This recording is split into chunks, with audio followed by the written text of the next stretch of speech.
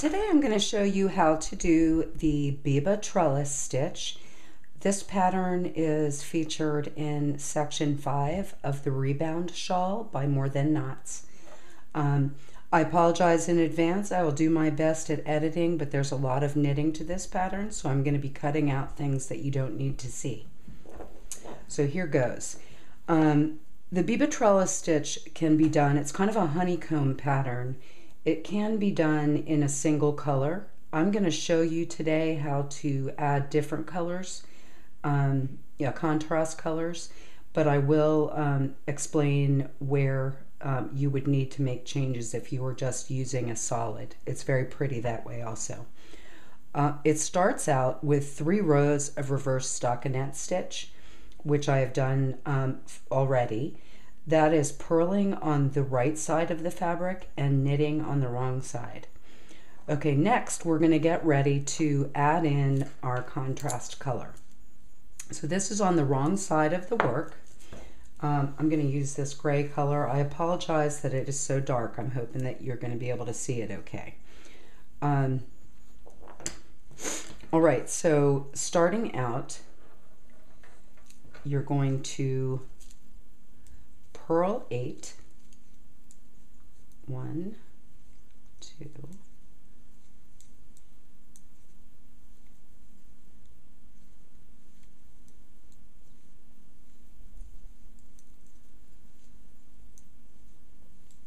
okay, purl 8, then you slip the next 3 stitches, and because I'm on the wrong side of the work, the float will be carried behind the work. And then purl 11 stitches.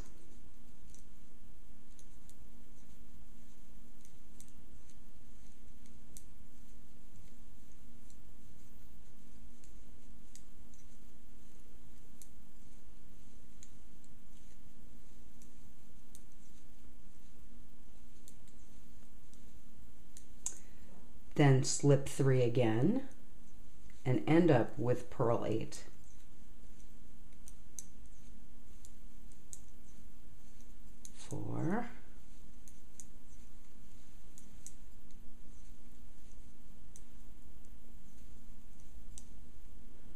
Okay, so if you were doing this in a single color, you would of course just worked that row with the oatmeal color here. All right, so now in row 2, we are back to the right side, and you're simply going to follow the pattern that you've established.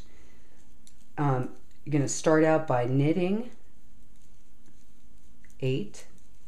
So these little window pane effects are done in stockinette, and then the outlines are done in reverse stockinette. Knit 8, slip 3, knit 11, 4, 5, 6.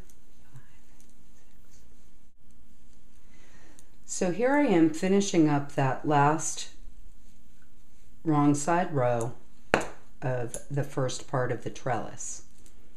Next, you're going to drop that contrast yarn, and sometimes you have to cut the yarn that it's not going to be at the correct end for you to work with it next. So I'm just going to show you when you're using a contrast color, I'm going to need to work 1 row of stockinette, slipping the 3 stitches with the oatmeal color, because if I were to work a purl row first here, the transition between the stitches, let me show you, is you're gonna see the bump. See how that happens? It just doesn't look very nice. So by working 1 row of stockinette stitch, here I am finishing up my last reverse stockinette stitch row with the oatmeal. Sorry for the banging when I do that. And now it's time to introduce the contrast color again. And this time we're going to be staggering these honeycombs. So I'm going to be placing 1 here and 1 here. So to do that, we start out with knit 1, slip 3, knit 11, 3, 4, 5, 6, 7, 8, 10, 11. I do a lot of counting to myself when I knit. Helps keep track of things. Slip the 3 and then knit 11, slip 3 again.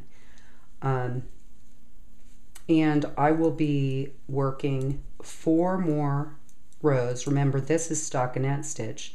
2, 4, 6, 8, 9, 10, 11. Slip 3, knit 1. I'm going to work this on the wrong side, and then 3 more rows, a total of 5 rows in stockinette stitch, doing the slips of the 3 stitches for this block. All right, so here I am finishing up that last row of stockinette. This is like magic, isn't it? Time-lapse photography. So I've got my next stack of honeycomb patterns, and you can see it looks very much like bricks.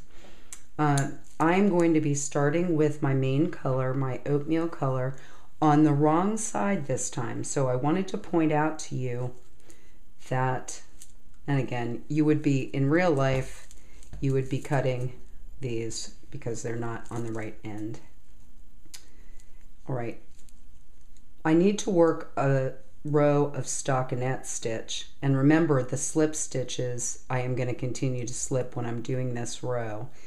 I have to start with a purl row so that it is stockinette on the right side. And again, in case I didn't mention this before, we are working this stockinette stitch row with the main color because we are using a contrast color, and it helps with the color transition. If you were only using the oatmeal or only the gray for this textured stitch, you do not need to do this row. You just simply can go into a 3-row reverse stockinette block. And it is beautiful with one color. I've done this before. In rebound, we are using contrast colors behind, and that's why I'm showing this. Okay, so that was the first row, and now don't forget you're working reverse stockinette, and you're going to go straight across those slip stitches when you're working reverse stockinette, as so. Teeny bit more, and then I'm going to cut out and show you what it looks like at the end. So here I am finishing up, I just got started on the last row of the reverse stockinette stitch in the Biba Trellis. And this is a terrific stitch for scarves. It's nice and lofty, and a great addition to shawls as well, as many of you know. So here I am, almost finished, and then you'll see. Okay. So when this gets blocked out, these open right up. Isn't that beautiful? It looks like magic, I think. It's with those slips.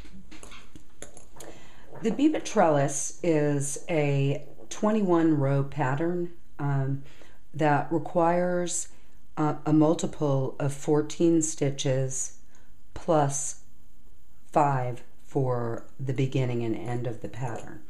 I had 33 stitches on this pattern to make 2 blocks, 3 blocks kind of pattern. The 21 rows, multiple of 14 stitches plus 5, the Biba Trellis.